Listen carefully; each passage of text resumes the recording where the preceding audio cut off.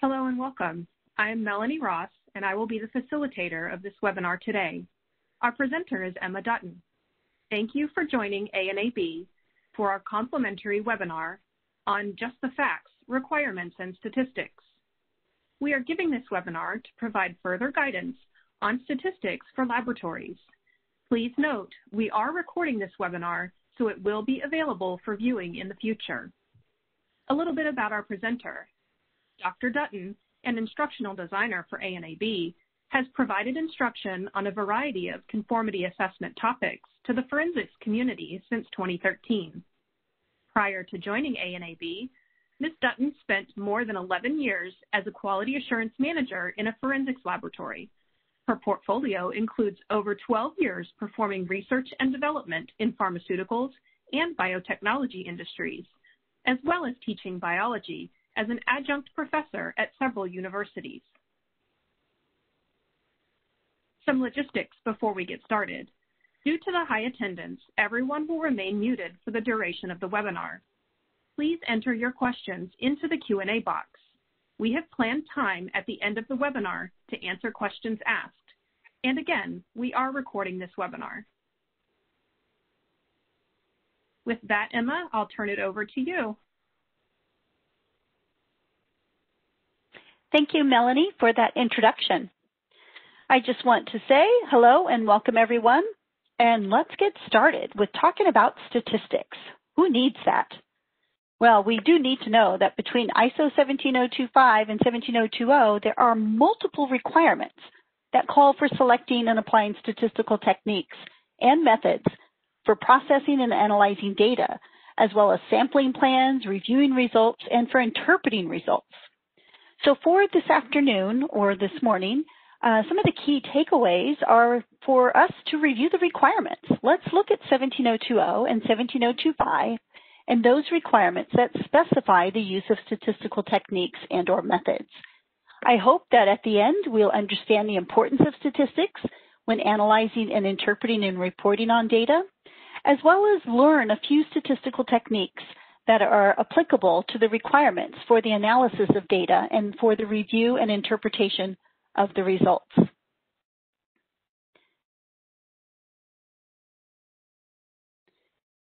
So what is statistics?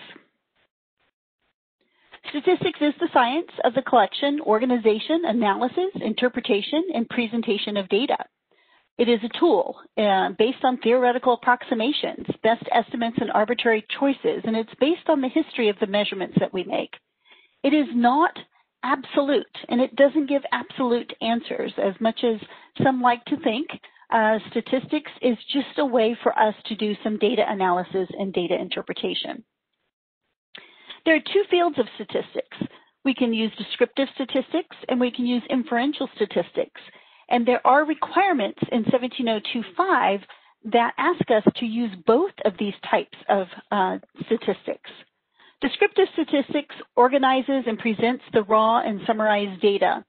It is things like the mean, median, and mode, which we're probably most familiar with, in addition to standard deviation, quartiles, etc. We can also descriptively look at our data in graphs, tables, and charts.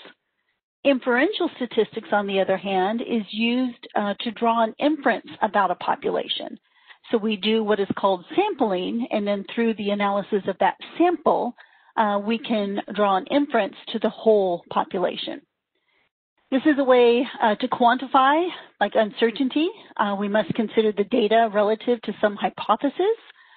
Basically, when we do inferential statistics, there are some assumptions, like how likely is it that we would get the data results, like the data results that we have. And we must have some understanding of probability as well. Following is a list of the requirements that mentions or infers the use of statistics. Most of these are in 17025, from selection and verification of methods to sampling to the evaluation of measurement uncertainty, which is the one requirement that infers the use of statistics, also to ensuring the validity of results and reporting statements of conformity. And for inspection methods and procedures, it also brings in having sufficient knowledge of statistical techniques so we can apply it to statistically sound sampling and for processing and interpretation of results. So let's take a look at these requirements. For 17025, 7.2.1.1 says the lab shall use appropriate methods and procedures for all laboratory activities and, where appropriate, for evaluation of the measurement uncertainty, as well as statistical techniques for analysis of data. In addition, in 17020, there's a similar requirement in 7.1.2, where it says, where applicable, the inspection body shall have sufficient knowledge of statistical techniques to ensure statistically sound sampling procedures and the correct processing and interpretation of results. And if you want to think about processing and interpretation of results, it really is analogous to the analysis of data. So let's dig into some of the statistics that is used for analysis of data. So you have to think, when do you analyze data? And that's primarily what we do. We analyze data in the laboratory in multiple different arenas. When we do method validation or verification, there's data to analyze. We have to process the data, interpret the data, and use statistical techniques to analyze that data. For any inspection, test, or calibration result or data that is generated during those activities, we have to review the data, review those results, and in some cases, apply statistical techniques. We also need to evaluate or estimate uncertainty data for measurements that we make, and we have to ensure the validity of the results and use statistical techniques where applicable for the analysis of this data as well. So let's look at some of this data analysis that we do in the laboratory. And we'll start with method validation and verification. For any method adopted or used, whether it be a standard method, non-standard method, or laboratory developed method, we need to determine if the method is fit for purpose. We do that by performing either validation or verification. When you establish the performance characteristic of a method, this is validation. If you are confirming that the method performs according to specified or already established performance characteristics, this is a verification. Either one, validation or verification, they use similar approaches and they use similar statistical analyses when evaluating these performance characteristics. If you want more information on validation or verification, there is current training that is available. You can see the ANAB.org training website for further details. But let's get into some of these performance characteristics. So some of the performance characteristics that are often reviewed or analyzed during method verification or validation are listed here, from accuracy, precision to bias, repeatability, reproducibility, even measurement uncertainty, as well as things like linearity, selectivity, specificity, cross-sensitivity, or robustness. These performance characteristics, when you're analyzing or evaluating these performance characteristics, you use statistical techniques. For example, when looking at accuracy, accuracy is the closeness of agreement between a measured quantity value and a, quote, true or known quantity value. It's influenced by both precision and bias. You're all probably very familiar with the target analogy of bias and precision. You can statistically calculate precision and bias. As you know, precision is the dispersion of the quantity values around the target value. This is what we're trying to achieve.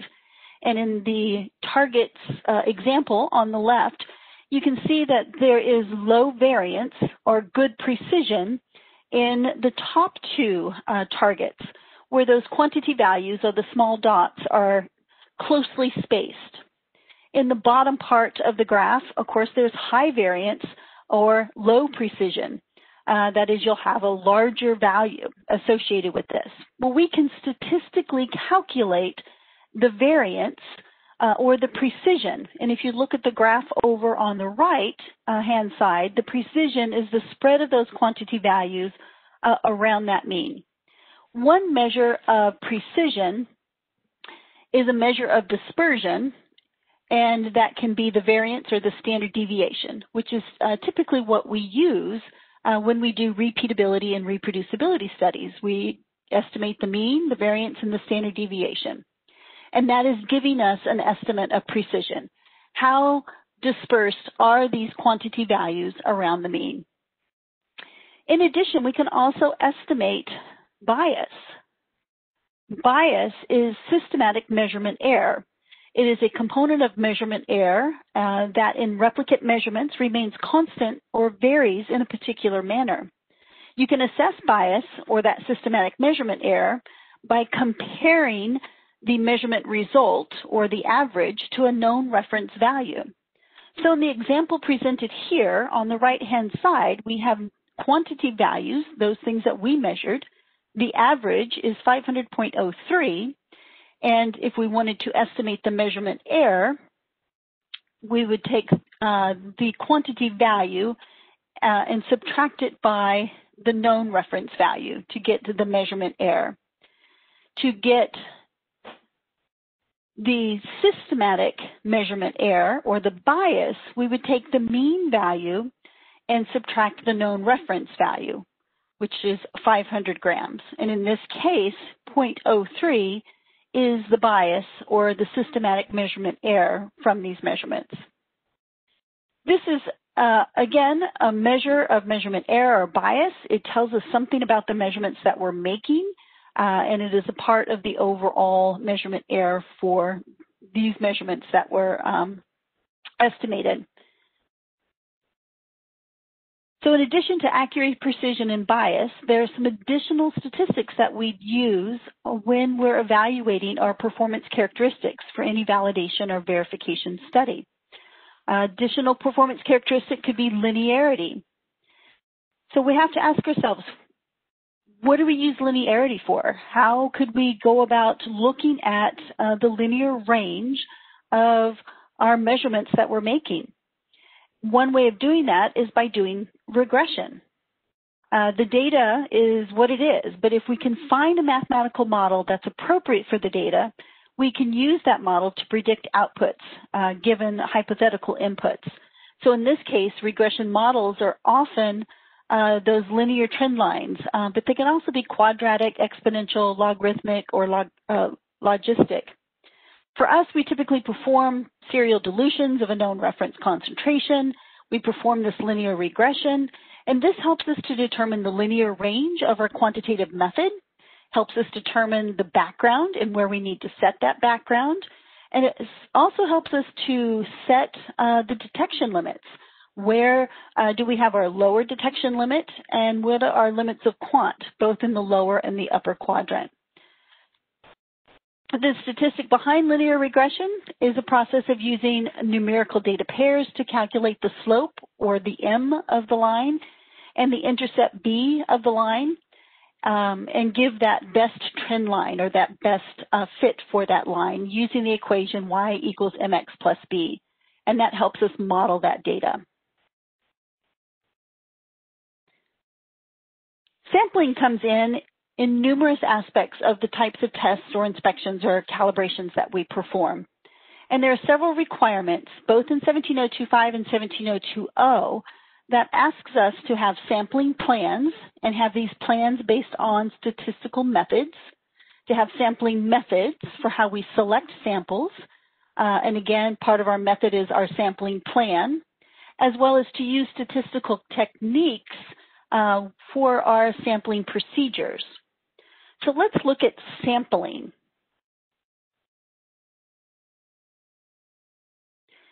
To look at sampling, we first have to know, what is a sample versus a population?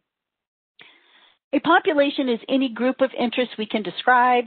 It's used in statistics really to represent all possible measurements or the entire collection of measurements that are of interest to us in any particular study. If we do a numerical characterization of that population, it's called a population parameter. A sample, on the other hand, is a subset of that population, and it's used in statistics to represent a subset of the measurements from the population that is representative of that population from which it's selected. We often don't have the luxury of measuring all the components in the population, So we're most often having to select a sample of that population, and that numerical characteristic that is associated with that sample that we select is called a statistic. So it represents the population. So let's look at some sampling strategies, because these sampling strategies are very important when we come to select the samples that we're going to use to represent the population. So some sampling strategies for selecting samples include random sampling. We're probably most familiar with random sampling. This is you randomly go out, select a sample, and any sample within that population has an equal chance of being selected. Sometimes we don't do random sampling. We might do something called stratified random sampling. In this case, we have a population and we divide that into homogeneous subgroups or strata. And then the samples are randomly selected from those subgroups. Some examples of the subgroups could be we could divide the population into male versus female, or education level from high school to BS to master's to PhD. And then within those strata, select samples randomly to test. We could do what is called cluster sampling. This is where the population is divided into smaller heterogeneous groups known as clusters. And then from those clusters, you select a few of those clusters randomly. And within those randomly selected clusters, you sample all within that cluster. An example given here is that you could divide the United States up into zip codes, which we are divided up into zip codes, and then select 10 of those zip codes out of the 200, and then all of the individuals within that zip code you would sample.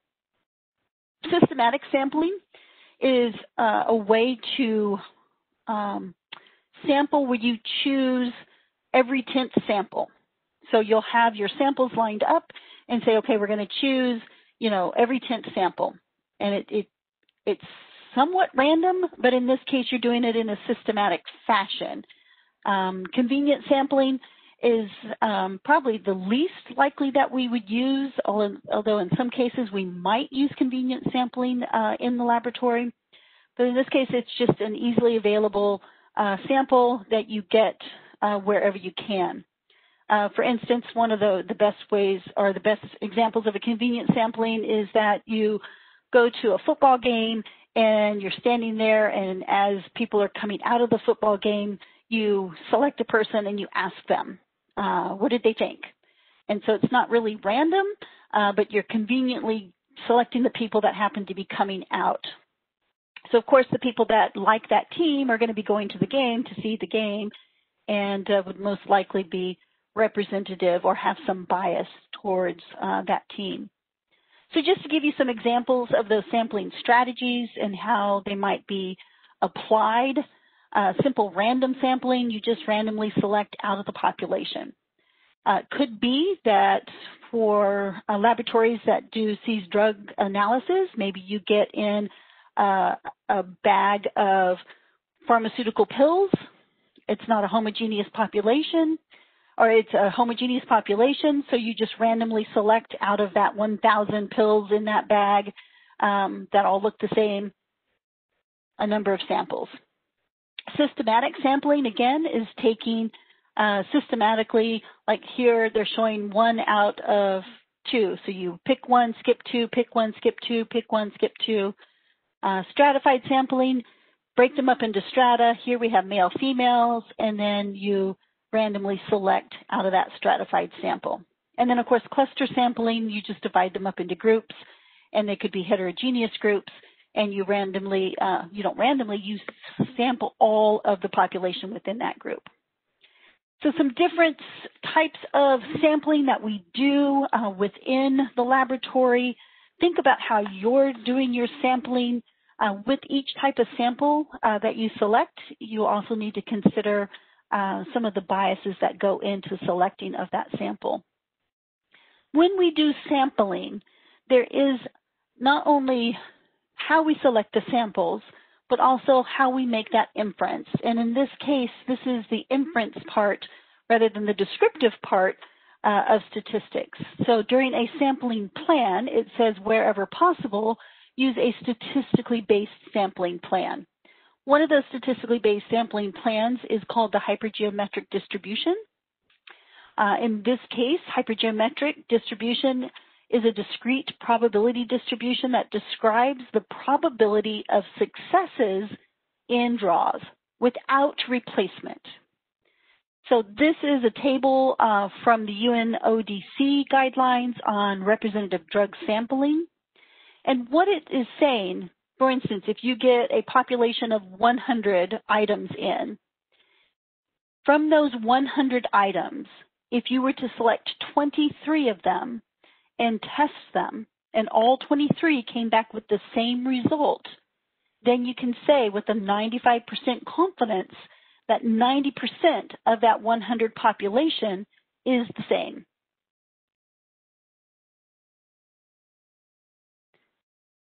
I'm not going to go into this statistical calculation up here where it gives you the p-value. And the p is the probability of obtaining exactly x successes, where k is the number of successes in the population, x is the number of successes in the sample, n is the size of the population, big N is the size of the population, with little n is the size of the sampled, and the KCX is the number of combinations they're taken. So I'm not going to go into how this statistic was derived, but if you have additional questions about using the sampling plan or additional sampling plans, there is additional information out there, especially for those that are doing the seized drug analysis from this guideline.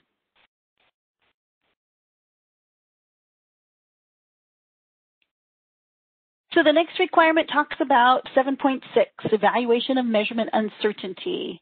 In this requirement, 761, it says when evaluating measurement uncertainty, all contributions that are of significance, including those arising from sampling, shall be taken into account using appropriate methods of analysis. So there are two types of methods of analysis, and this is the one requirement that kind of infers the use of statistical techniques for doing this, because the two methods of analysis are type A and type B. Type A method of analysis is a method of evaluating the uncertainty by statistical analysis of a series of observations, and that is what is inferred in this requirement. Type B is a method of evaluation of uncertainty by means other than the statistical analysis of a series of observations. But for some types of type B analysis, you still could employ statistical techniques. So let's look at type A and type B methods of analysis. Type A method of analysis, and this kind of goes behind some of the performance characteristics that we were talking about earlier as well. This involves the evaluation of a series of measurements, and those series of measurements could be obtained through repeatability or reproducibility studies. The data is analyzed statistically by calculating the mean, variance, and standard deviation, as previously shown in a previous slide. The variance and the standard deviation, as previously mentioned, give you that information about the precision in the measurement, and it talks about the dispersion of those quantity values. So when you're estimating an uncertainty of measurement, it's really the standard deviation that gets expressed, and the standard deviation that is expressed is taken to be the standard uncertainty that gets plugged into the root sum square equation. So this is the S, or the standard deviation, that goes into the root sum square equation, which is shown here in the upper right-hand side of the slide as the combined uncertainty, which equals the positive square root of the sum of the weighted variances and covariances. So this is the statistic that's behind estimating the combined standard uncertainty for measurement results, represented as a measure of dispersion or precision as the standard deviation. For type B analysis, this is where we get that information from some other source, but in some cases, we can estimate the uncertainty of measurement using a probability density function. So certainly some other sources of type B data comes from our reference material, certificates of analysis, or from our calibration certificates. But there are some times or some places where we need to take an uncertainty component and estimate the contribution of the uncertainty from that component using these probability density functions. For these probability density functions, it follows the statistical rules that apply for the different distributions. And I'm not going to go into a description or the details about each of these distributions here. If you want additional information on these distributions or on the estimation of uncertainty of measurement, please see the Measurement Uncertainty Practical Applications course posted on the ANAB training website.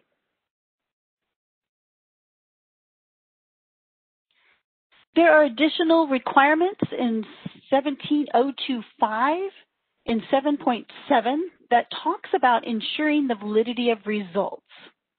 And for ensuring the validity of results, it says the lab shall have a procedure for monitoring the validity of results, and the resulting data shall be recorded in such a way that trends are detectable, and where practicable, statistical techniques shall be applied to review the results.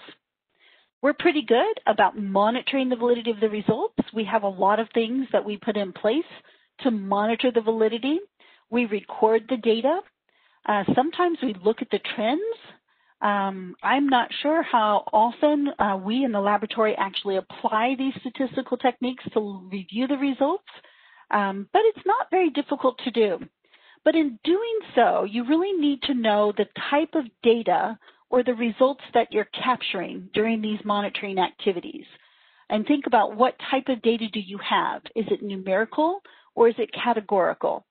Because determining the type of data that you have, that you're accumulating, will help you decide the statistical techniques that you want to use for the evaluation of that data.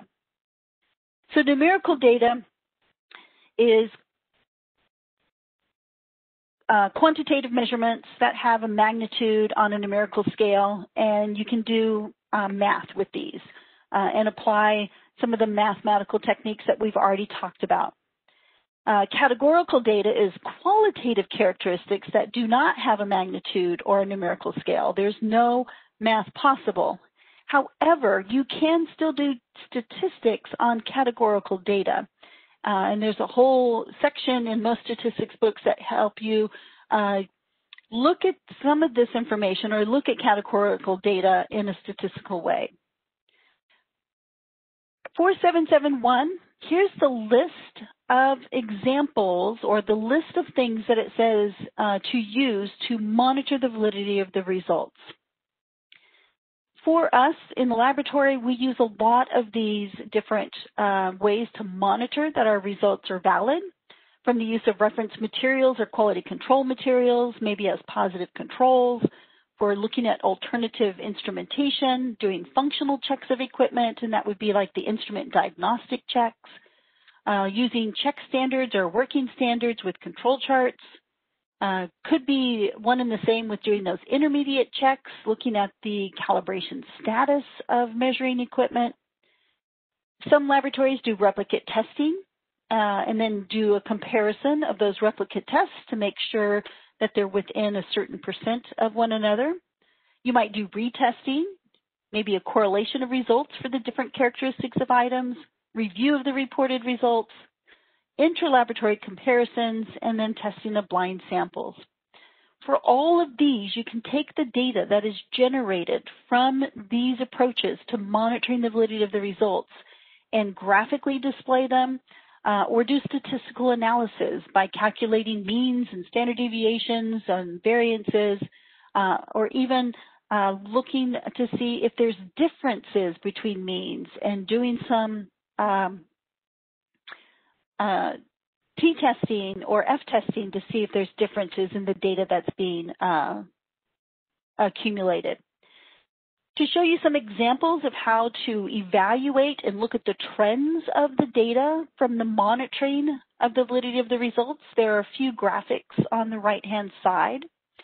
Up at the top graphic, it's showing trend analysis over a period of time with upper and lower control limits. It has warning limits as well, so you can trend out the data. For instance, maybe you're monitoring the calibration status of the equipment, or you're monitoring your uncertainty of measurement to see, how your measurement results are comparing to the variability that's already been estimated on those components. And so you can plot that data out over a period of time in a control chart and do some trend analysis that way. Maybe you're looking at review of reported results, and for the results that have been reported, you want to know on average how many reports went out a month, and out of those reports on average that went out in the month, how many stated a certain type of conclusion. Was the conclusion an exclusion? Was it an inconclusive? Or did they make an identification? And so you can use a frequency plot or chart or a histogram to show that information. What were the reported results that went out the door in that month? Or you can do a correlation of data. You can look, for instance, at the bottom graph, maybe you're correlating positive color test results to a confirmation of an analyte.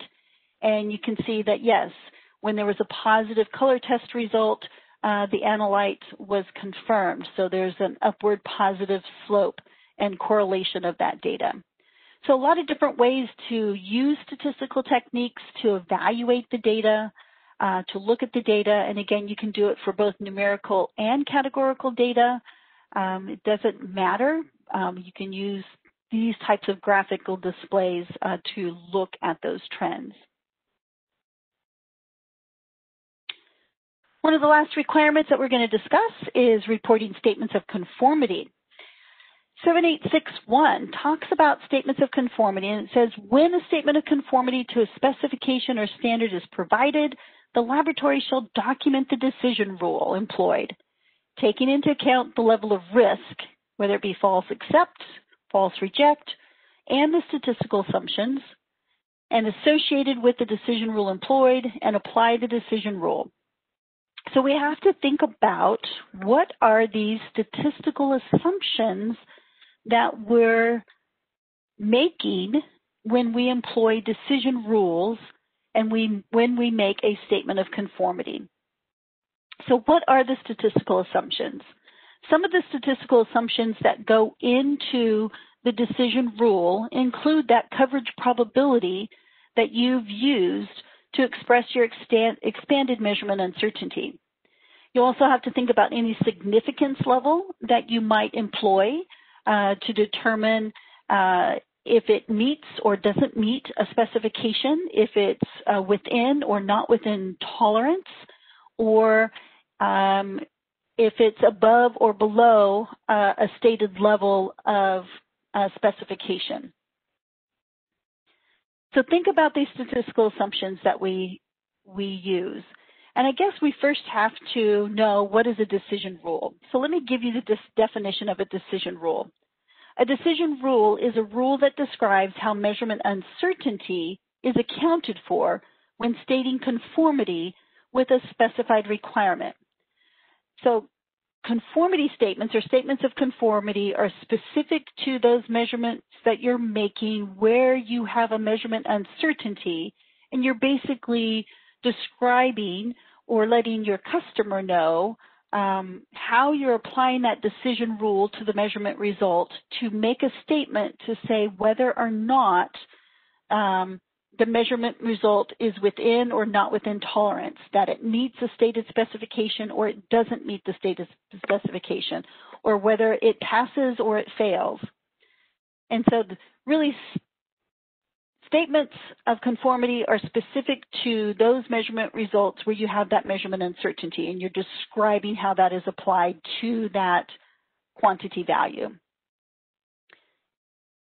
So really the statistical assumptions are based on that measurement uncertainty, based on that coverage probability that you selected for that expanded uncertainty, any significance level that you apply, and then the plausibility interval that is used and its complement, that rejection region. When do you accept it? When do you reject it?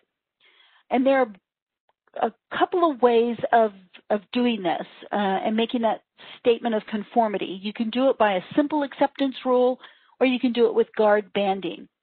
Either way this is done, to me, this is analogous to hypothesis testing. You're making an inference, and you're doing it very similar to what would be considered hypothesis testing. So this is just an example of a simple decision rule or simple acceptance rule where you have a stated measurement result with the expanded measurement uncertainty, and you can have the acceptance limits that are stated as tolerance limits. So in this case, the acceptance limit equals the tolerance limit. And again, this is very similar to hypothesis testing, where you would state the hypothesis of that your measurement result equals the specification, and then you would have the probability of a false acceptance or the probability of a false reject depending on the uncertainty of measurement and the tolerance limits that are set. So for example, for many measurements that are made in forensics, it is pretty black and white. We do simple acceptance where we have a known legal specification.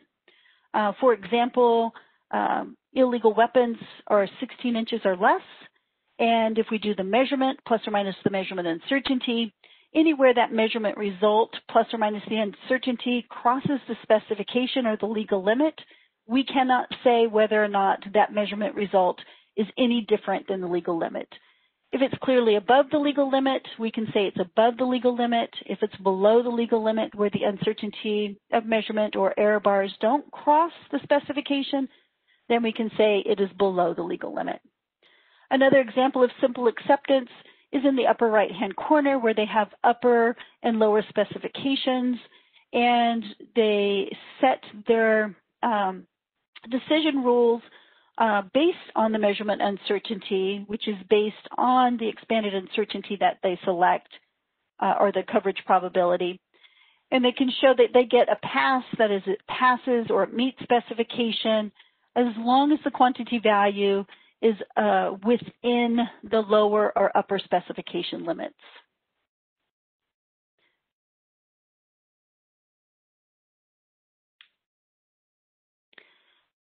So with that, that is all that I have for you for today, just to show you a bit about where statistics comes into play with the requirements in 17025 and 17020. I gave you a bit about the types of statistical techniques or methods that we use and employ when we're evaluating the data and the results, and how we can use this information to descriptively basically describe the results or make inferences about the data that we collect.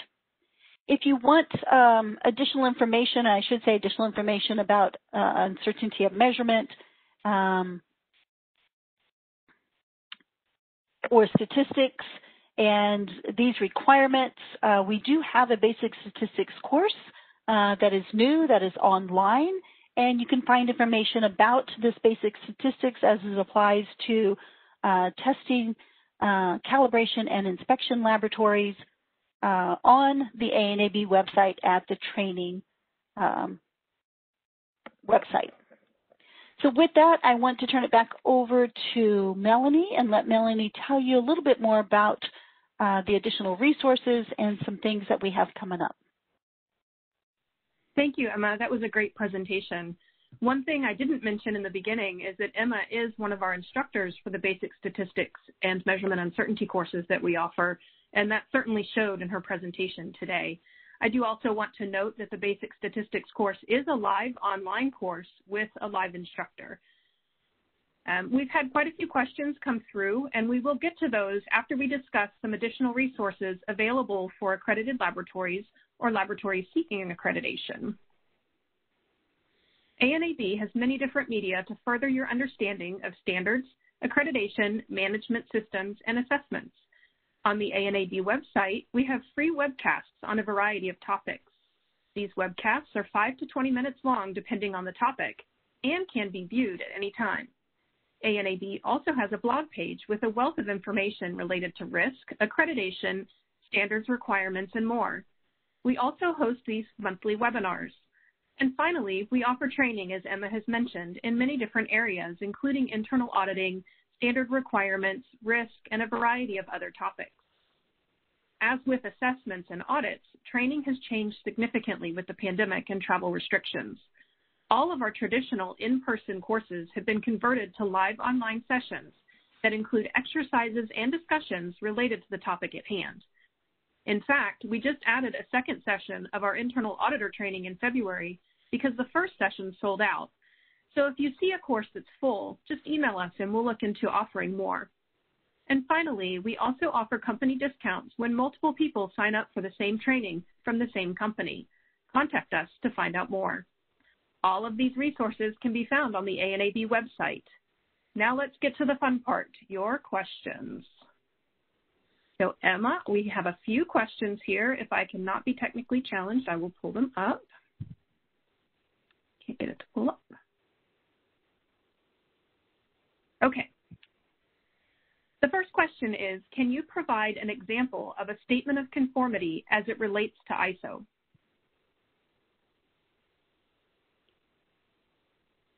So I can provide a statement of conformity as it relates to a forensic example. So I'm not quite sure what you mean as it relates to ISO. Since my background is forensics, I'm more familiar with the statements of conformity that are provided in forensic laboratories. And it was similar to the example that I provided here in, and I don't know, Melanie, if you can see me changing the slides now, or you probably have control, so probably don't see the decision rule slide. Here, we'll give you back control so you can. That's okay. Yeah. But for me in forensics, an example of a statement of conformity would be letting our customer know whether or not a weapon or a gun is legal or not legal. And so there are legal specifications for the length of a barrel, and it's at 16 inches. 16 inches and below, it's illegal for certain types of rifles. So in this case, they would ask us, is this weapon legal or not legal, based on the legal specification in the statute. And we would tell them that. Based on the decision rule that we use at a 95.45% coverage probability, this weapon measured 15.5 inches. With our uncertainty of measurement, this weapon is not legal. So that's how we would provide a statement of conformity.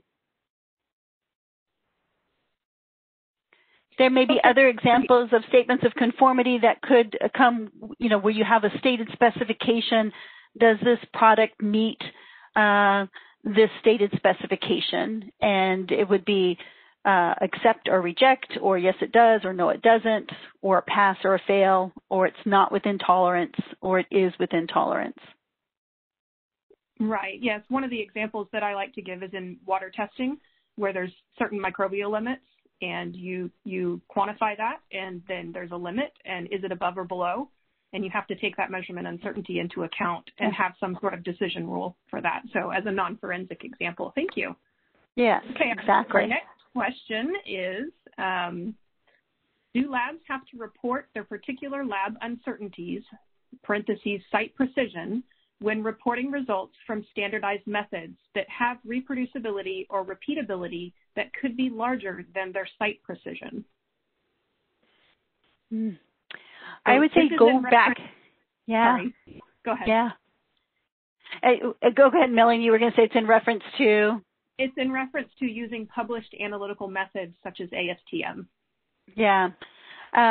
I would say you're going to need to fall back to the requirement and what you require in your laboratory. But there are requirements for reporting uncertainty of measurement. And those I didn't go over for the reporting requirements of uncertainty of measurement. But certainly, let me pull that up. Yes, I have my copy of 17025 right here. So for reporting uncertainty of measurement, there are requirements in 7.8.3.1, which are the specific requirements for test reports. And I would say go there because it does say for reporting measurement uncertainty, you have to report it when or where applicable, when it's relevant to the validity or the application of the test result, when your customer requires it, or when it impacts specification, impacts conformity to specification limit. So I think your example, though, is you were comparing stated uncertainties to your laboratory's estimated uncertainty and when to apply that. Yes, that's what it looks like from the question. Yeah. So you would have to evaluate that, the stated uncertainty against what you evaluated in your laboratory, because the uncertainty in your laboratory is going to be more specific to your laboratory and your measurement process, even though there may be stated uncertainties from books or like ASTM methods that say, the use of this method in this process, the uncertainty is X. You may have an uncertainty that is larger from your laboratory. And most often you'll have to go with the uncertainty that's associated with you performing that measurement process within your laboratory. Okay, great. Thank you. We also had a question early on in the presentation that said, what is meant by decision rule? If you just want to go over an overview of, since we've talked a little bit more in depth, just again, go over what a decision rule is. So decision rule applies to the uncertainty of measurement and comes into play when you're expressing a statement of conformity. But it's really the rule that describes how that measurement uncertainty is accounted for in that statement of conformity. So again, it's based on the coverage probability that you use and that stated coverage probability. And the example that's given here in this slide, it's really the error bars that are shown in both of these graphics.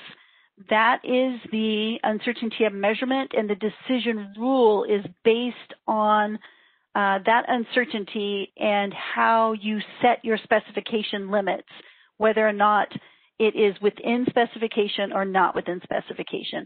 So basically, it's a way to describe the uncertainty of measurement and how that impacts that quantity value, and whether or not you're stating it is acceptable or not acceptable. Okay, the next question is, what do UR and UO represent in the combined uncertainty equation? Let me go back to this one. So in this combined standard uncertainty equation, upper right-hand corner, where it's looking at the square root of the summed covariances or variances, the UR, so the uncertainty, which is the standard uncertainty, and R is for like a reference material or a reference standard. And the UO is some other component that contributes to the uncertainty. It could be a standard uncertainty that you estimated using a probability density function when you're looking at readability at tear and readability at load. It could be, so it's just another component that contributes to the uncertainty. And the same for U1, U2, on out. A lot of different things to consider. You could have your uncertainty for the calibration of the measuring piece of equipment, which could be represented here as a UO. Just another component that contributes to the variability of the measurement process. The next question is, must both type A and type B be used to calculate measurement uncertainty? I'm not going to say must, but most often, yes, you use both type A and type B. Definitely use type A because that's the uncertainty that's going to come from your measurement process. That is what you estimate by doing those repeat studies.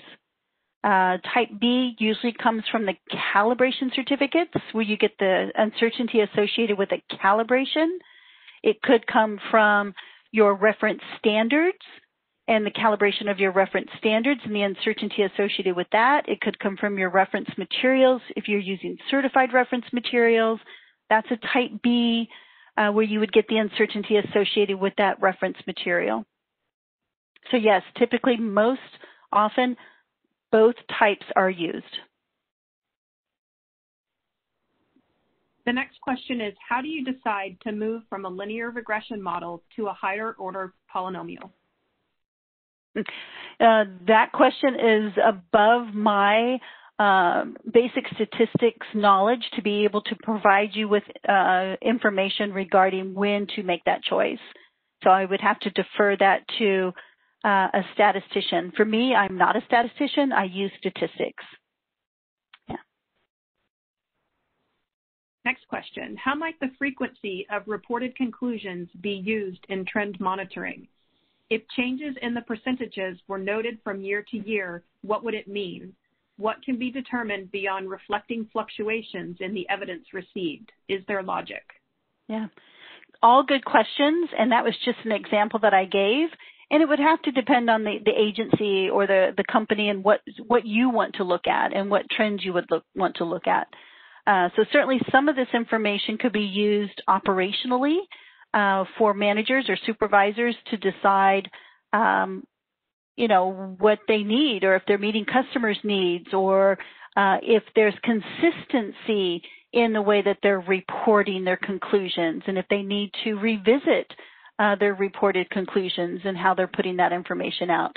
So it all depends. It all depends on what you want to look at regarding the trends in this data. That was just one example that was provided on how you might use statistics to evaluate the data from reports.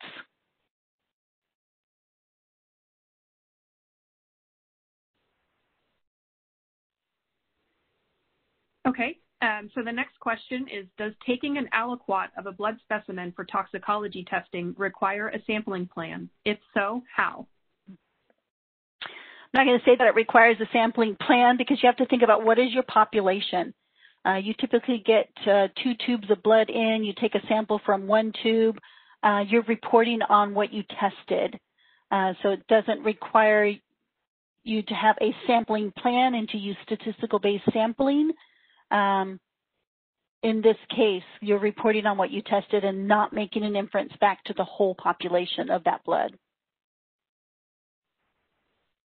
Your sampling, yeah. Oh, I'm sorry. I want to follow up on that. Your sampling strategy is probably already stated in your method that you use. That is, you will sample 1 ml aliquot from that blood tube, and that would be your sampling strategy. And in this case, you can go back and say, am I using random sampling, stratified, cluster? So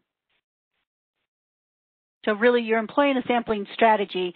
You're not using a sampling plan.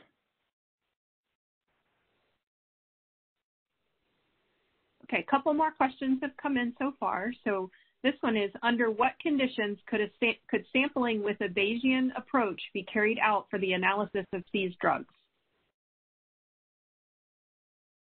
Yeah, very good question. I'm having to read that again. Is that in the Q&A pod? Could you repeat that? Under what conditions could sampling with a Bayesian approach be carried out for the analysis of seized drugs?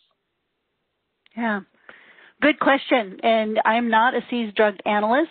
I'm only familiar with the sampling that has been done when you have in like a little 1,000 balloons that come in and you don't want to test all 1,000. So you invoke the hypergeometric distribution. Now, of course, if you use hypergeometric distribution and one of the 23 that you tested comes back with a different result, then you have to use a different probability distribution for your sampling, statistical sampling plan. So honestly, I cannot give you a good example of when a Bayesian approach would be used. There possibly are different approaches to the sampling plans that you could use in seized drugs. if you didn't want to invoke the hypergeometric distribution. This next one I think is more of a statement than a question, but I'll read it off. Verifying decision rule is not equated to a decision point or cutoff in a qualitative procedure. No, decision rules apply to quantitative measurement results that have an uncertainty of measurement. And then the final question that we have right now, if you have any other questions, please enter them into the Q&A panel. Can you explain this note in clause 7.6.3 of ISO IEC 17025? In those cases where a well-recognized test method specifies limits to the values of the major sources of measurement uncertainty and specifies the form of presentation of the calculated results, the laboratory is considered to have satisfied 7.6.3 by following the test method and reporting instructions. Yeah. And this could go back to what the previous individual was referring to about a published test method with a stated uncertainty through it like an ASTM method, where there's been sufficient testing performed to establish the limits of that test method, and then you can apply that. So in some cases, and I think forensics, if this is a forensic lab, in forensics, they're coming to find out that some of the stated and established testing limits that have been put on for angle of impact or area of origin type things where they use that plus or minus 20% is based on some of this, where they've done these studies and repeatedly have shown that the error or the measurement uncertainty always falls within these limits. So I think that's what it's referring to. If there are cases where that test method specifies those values, and it's usually specified because there's been a tremendous amount of validation, verification, repeated testing, and measurements made, that they've demonstrated here are the limits to that test method, and it's always going to fall within these limits. Okay, well, that's all the questions that we have in our Q&A section. If you give me 1 second, I'm going to take control from Emma again and just go back to our final slides here. We do want to thank you for attending this webinar today. I wanted to put up this contact information in case you have additional questions related to our training or accreditation programs, or you're looking for accreditation services. You can reach Emma at the training at anab.org if you do think of questions after this webinar is over. Thank you again for attending, and the recording of this webinar will be available on the ANAB website shortly.